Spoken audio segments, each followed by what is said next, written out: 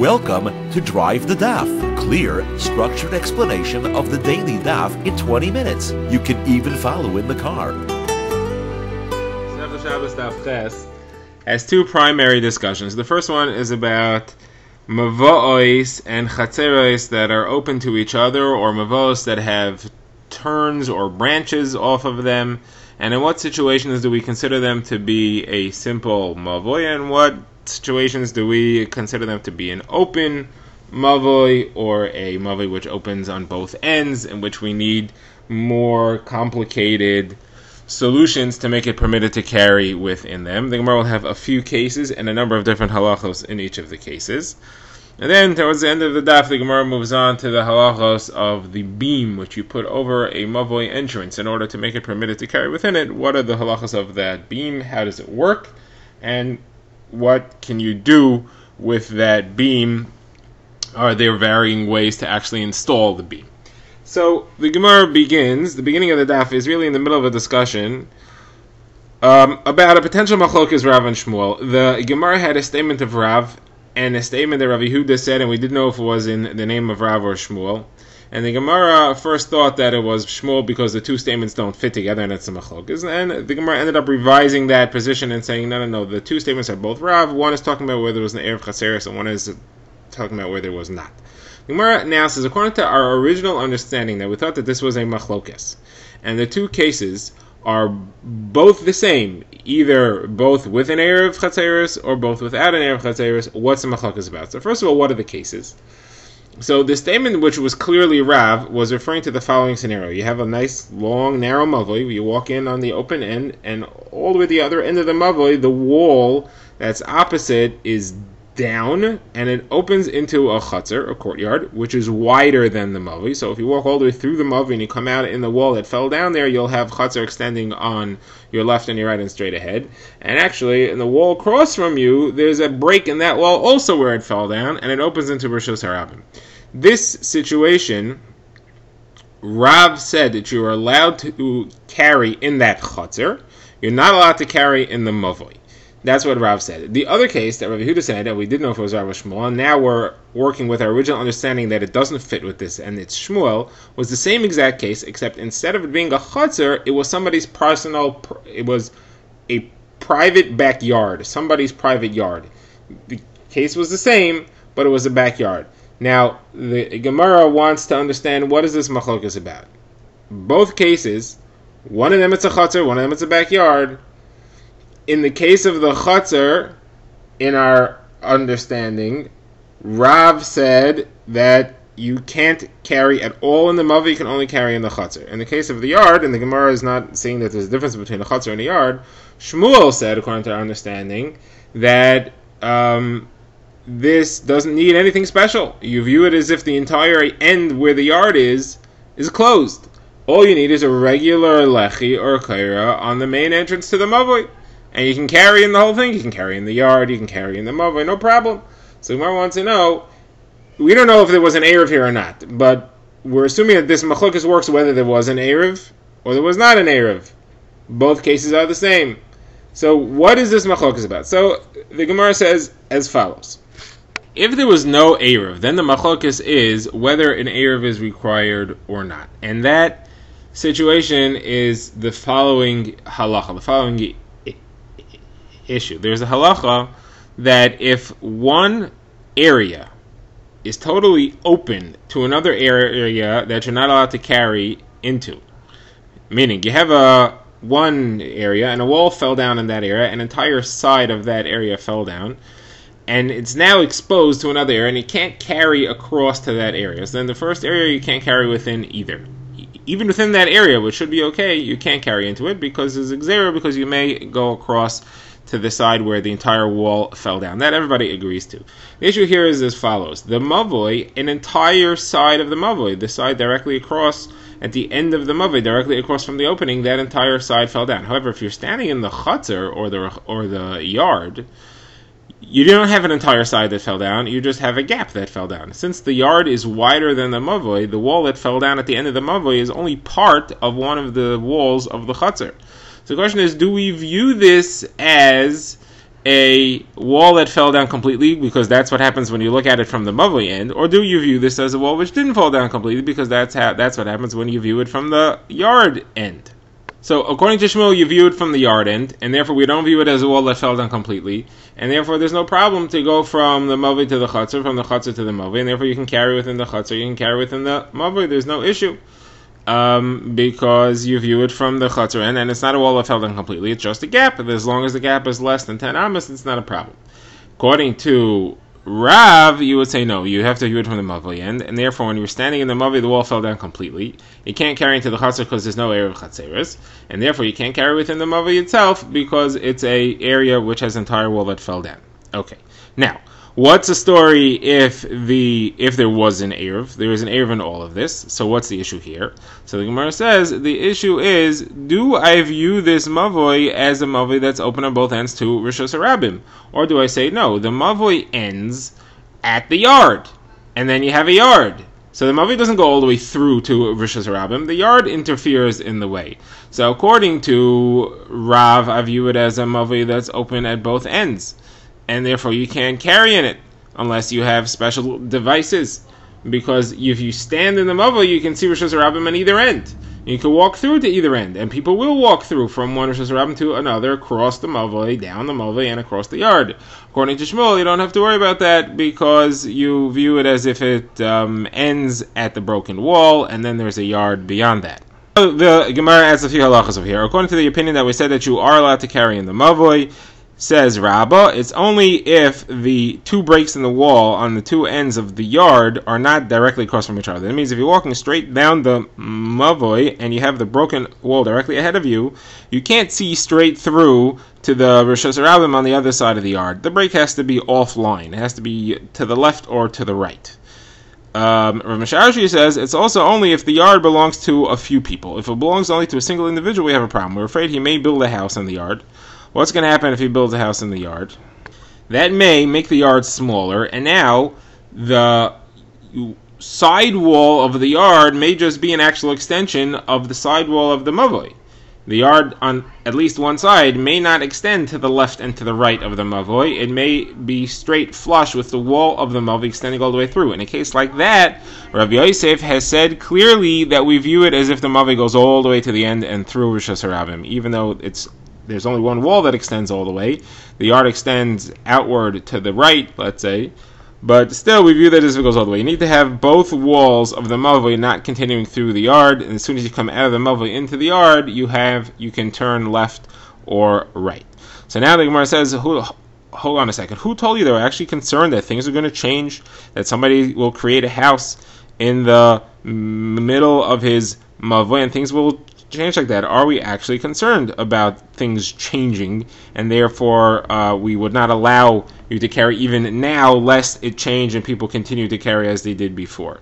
So Gemara says, yeah, I'm going to show you that there is such a thing. Rav Ada says in the name of Rav Yitzchak, there was an incident that happened with a Mavoi that came before Rebbe. What was the case?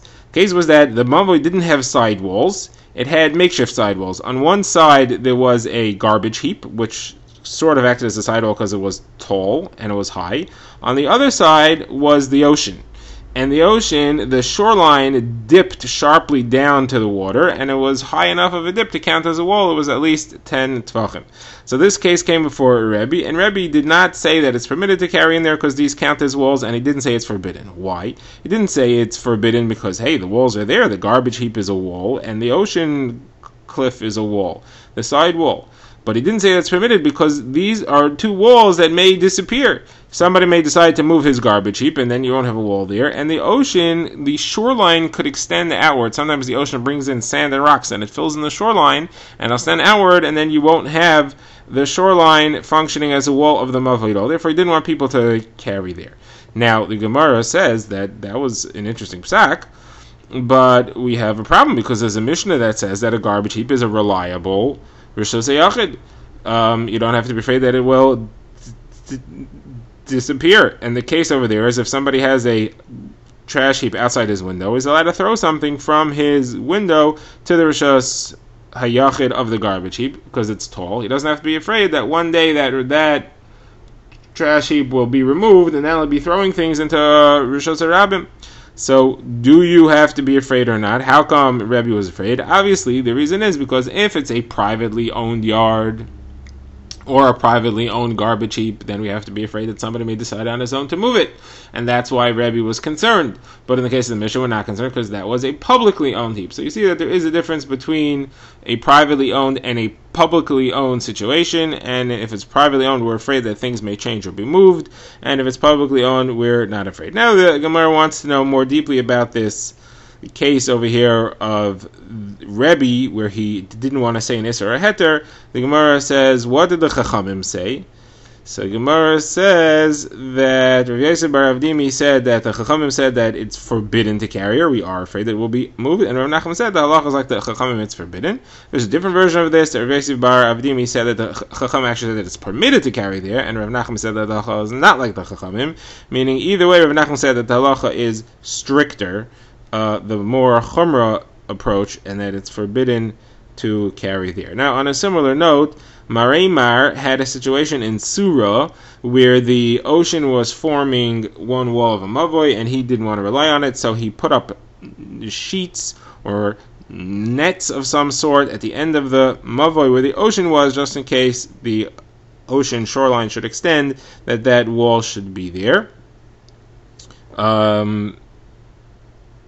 On a similar note, the Gemara says that there was a bent mavoi, an L-shaped mavoi in Surah, and somebody hung up in the corner. He stretched from one side of the corner to the other side of the corner. He stretched a sheet, and he thought that would serve as a wall to divide this mavoi into two separate mavois that are both closed. And the Gemara says that Rav Chizda said that this is not correct. This is not like Rav's opinion in a bent mavoi, not like Shmuel's opinion. They both hold you need something significant. This is totally insignificant. It blows in the wind and it's useless. The only way to make it significant is if he would attach pins or hooks to connect it to the ground so that it wouldn't blow in the wind. Okay, the Gemara now returns to the case of the mavoi that ran into a chutzner. The wall fell down, and it was open to the chutzner, and then across the wall of the chutzner was open into Rishus Harabim. That's the case we began the daf with. The Gemara says, what's a chiddush of the statement of Rav in this case where he says you're allowed to carry in the chutzner, but you're not allowed to carry in the mavoi? We have a specific Mishnah that says this halacha. The Mishnah is referring to two chatzeros that share a wall, and one chatzer is wider than the other one. So it's kind of like the overall situation is a T shape, with the wall where the leg of the T joins the roof of the T. And the halacha over there is that if the wall fell down, the shared wall fell down, so then you're allowed to carry in the roof of the T, because if you're standing in the roof of the T and you're looking into the leg of the T, you see a doorway. It's less than a tenamis, and therefore it's not open. However, if you're standing in the leg of the T chutzner and you're looking into the roof of the T, then the entire wall that was shared fell down as far as you're concerned, and therefore is considered open to another chutzner, and you're not allowed to carry there. So that's exactly the same as the situation which Rav said in the mavoi you're allowed to carry, in the mavoi you're not allowed to carry, and in the chutzner you are allowed to carry. So what's the chiddush of here? So the Gemara says the chiddush is that you may have thought that here you're not allowed to carry in the chutzner, because you have Rishus Harabim at either end. You have holes, and you could walk through from one Rishus Harabim directly to the other Rishus Harabim down the mavoi and across the yard. So you may think that you're not allowed to carry in the case of the chutzner. So it's two, where it's a small chutzner and a big chutzner, it's two chatzeros. So nobody's walking through. It's not a through area. So therefore, I have an extra chiddush over here. The Gemara says that's not a chiddush either. We have that halacha specifically. If you have a chutzner, a yard, where there are holes in the walls, and the rabbim, a vast amount of people shortcut across the yard, it still counts as a rishos yachid in the halachos of Shabbos. In the halachos of Tumah, that Tumah is a suffix, Tumah is mutter in Rishos Yachid.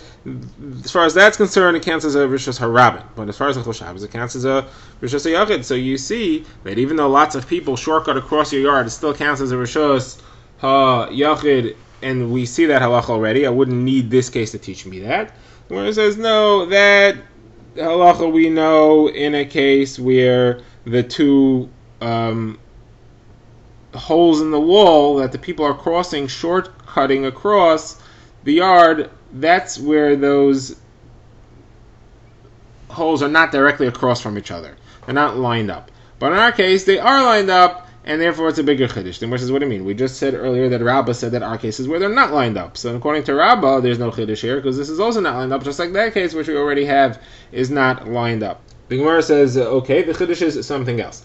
When I say that a yard, chutzner, that people shortcut across, still counts as Rishus HaYachid, that doesn't necessarily mean I can carry within it. I may think that it's only Rishus HaYachid l'chumra, in the sense that I cannot bring something from Rishus HaRabim into it because it's Rishus HaYachid. That I can carry within it because it's counted as Rishus HaYachid, that already you wouldn't see. That I need our statement of Rav here to teach me that even though people shortcut across it, it still counts as a Rishus HaYachid, and you can carry within it. Okay, now the Gemara goes on to a different case, which is similar to a machlokes we had earlier. We had a machlokes between Rav and Shmuel. What is the halacha of a bent mavi? That's a mavi which is L-shaped, and at each end it's open to Rishus HaRabim, but there's a bend in the middle. Do we count this as two separate mavos that are closed on three sides? Or do we count it as one long mavoi that's mefulish? It's open on both ends. According to Rav, I count it as mefulish, and therefore you need the special halachas to fix a mavi mefulish. There's a machlokes about that too. But you need at least a tzuras ha-pesach, possibly doorways. According to Shmuel, I count it as two closed mavos. Now, the Gemara now says, what if I have that same mavi, but there are lots of little mavos branching off the main L? So it's kind of like an F with a lot of cross lines. So what is the halacha of this mavoi who? Over here. So the Gemara has a machlokes Abai and Rava. Abai says you have to make a tzuras ha-pesach in the middle of the big one, at the bend of the big one, and all the small ones you just have to make a regular tzuras, a regular thing you would have for a mavoi. You have to have a lechi or a kaira. You have to have a side post or a beam. Now all these small mavais and the big ones all open at their other end into Rishus HaRabim. That's why you need that over there. So the Gemara asks, Rava says, who is this psak like? This is not going like Shmuel. According to Shmuel, it's a it's a mavoi sasim. It's a closed mavoi on all sides. Why would I need to have a tzuras ha-pesach anywhere? And additionally, how could you paskin like Shmuel? Even in Shmuel's hometown of Nahardah, they paskin like Rav, so you can't do this. So therefore, Rav says you have to have a tzuras ha-pesach at the entrance of every single small mavoi, and that means where the small mavoi meets the big mavoi, that makes that area considered closed. And then at the other end, where the small mavoi just hits Rishus HaRabim, you just need to have a regular beam, cross beam, or side post, and that's all. The Gemara now switches gears to discuss the actual format of the installation of the beam, the cross beam, which we use at the end of a mavoi. So now we're talking about a pretty much regular mavoi. It's closed on three sides. It's open on one end to Rishus HaRabim. You have to put a cross beam or a lechi, a side post, in order to make it permitted to carry within it. And the basic question in all these cases will be, how does that cross beam function? Do we view it as just a symbol? It's a sign so that people walking will notice and say, hey, this is where the mavoi ends, this is where Rishus HaRabim starts. I can't carry across here, and I can't carry in Rishus HaRabim just because I can carry in the mavoi. Or does it function as a wall? It's actually technically a wall. We view the edge of the beam as if it descends halachically, comes down, and closes off the mavoi. Now the mavoi is sealed in, and it's got four walls. So the first question the Gemara discusses is what happens if the mavoi's two walls aren't even. One wall extends further into Rishus HaRabim than the other one does.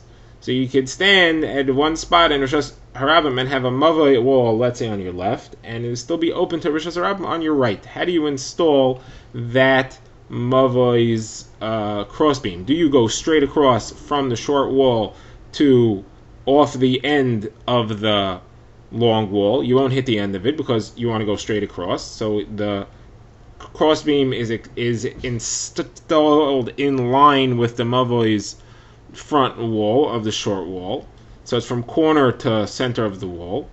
Or do we go diagonal from corner to corner, from the left corner of the mavoi to the right corner of the mavoi, even though it's at an angle? Do I install it that way? So the Gemara says the ruling here is a machlokas. According to Rava, you have to go straight across. You can't go at an angle, you got to go straight across. According to several people in each other's name, who are actually interesting, all named Kahana, that's Rav Kahana bar Tachlifa in the name of Rav Kahana bar Menyumi, in the name of Rav Kahana bar Malkioi, who may or may not be saying in the name of Rav Kahana the Rebbe of Rav, or he might actually himself be Rav Kahana, the Rebbe of Rav. So they all say that there is a situation in which you can install it at an angle from corner to corner, and that's if the distance that the long wall extends further than the short wall is less than 4 amos. In a case like that, you're allowed to install it at an angle. Now, Rava says, I'll explain the reasoning over here. According to me, you have to install it straight, and that's because I hold that the beam functions as a sign. It's a symbol for people to see. Now, what's going to happen if it's installed at an angle? Somebody's going to see, hey, that guy's carrying next to the wall, but he's out in Rishos Harabim, because he's on the other side of the angled beam, but he looks like he's exposed to Rishos Harabim, because on one side there is no mavoi wall. And people won't understand that he's really on the other side of the beam, which is at an angle. They'll see that he's out in the street, and therefore it won't be functional anymore.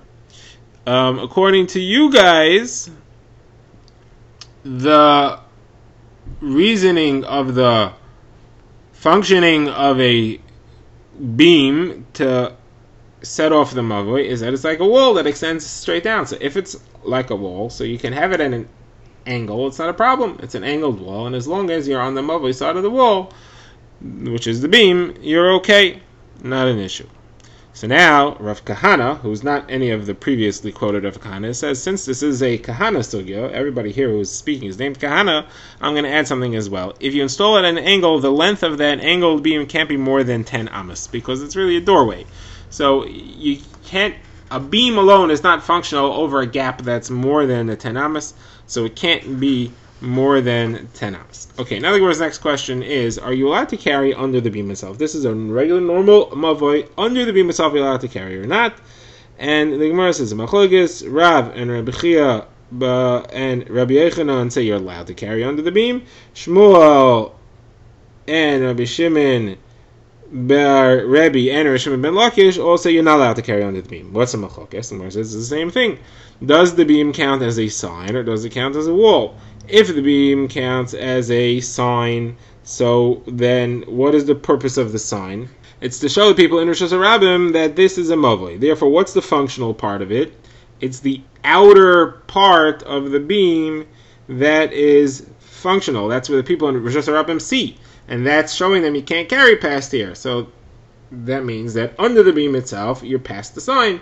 That's inside the mavoi, you're allowed to carry there. According to the other approach, it's a wall, and it's the inner edge of the beam that serves as the wall. Therefore, under the beam itself is outside the mavoi, you can't carry there. The Gemara says, no, this doesn't have to be the pshat. I could say that everybody agrees that the mavoi serves as a sign, and the question is, which side is it a sign? Is the outer edge of the sign, or is the inner edge of the sign? Is the outer edge of the sign for the people in Rishos Harabim, and that's what we're concerned about, them going into the mavoi, or is the inner edge the sign because we're concerned about the people in the mavoi carrying out into Rishos Harabim, and therefore we need a sign for them? And there's another way of explaining this, and that is that everybody agrees that it's a wall. And the question is the inner edge the wall, or is the outer edge serving as the wall? Which one halachically extends downward and serves as the wall? Now, Rav Chizda adds halacha here. Rav Chizda says that if you didn't have a beam, you had a side post, you had a lechi, everybody agrees you cannot carry parallel to the lechi, next to the lechi, only from the lechi and inwards. And the reason for that is because the lechi doesn't have a minimum width. It could be any size, and therefore we don't want you carrying next to the lechi itself. Now the Gemara has another question. Can I install the crossbeam not on top of the walls of the mavoi, but attached towards the top and the front of the walls of the mavoi? How would I do that? I can install 2 sticks in the walls of the mavoi, and I have the beam resting across from it. So it's not over the top of the wall, but at least it's near the top of the wall. And the Gemara originally wants to say this also depends on the machlokes, whether or not you're allowed to carry under the beam itself, which is dependent on the other machlokes we discussed. If you're not allowed to carry under the beam, That means that the wall that comes down, or the sign, is on the outside edge. If it's on the outside edge, and if you install it this way, then it's not on the mavoi.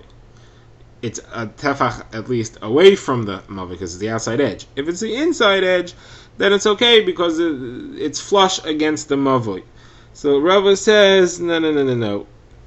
It's forbidden either way. This doesn't work no matter how you hold, because the beam has to be on top of the mavoi walls. It can't be in front of the mavoi walls. Drive the Daf is a project of the Grand Woodlands Shul and is presented by Rabbi Yitzchak Landa. Find us on YouTube or subscribe to daily emails by emailing drivethedaf@gmail.com.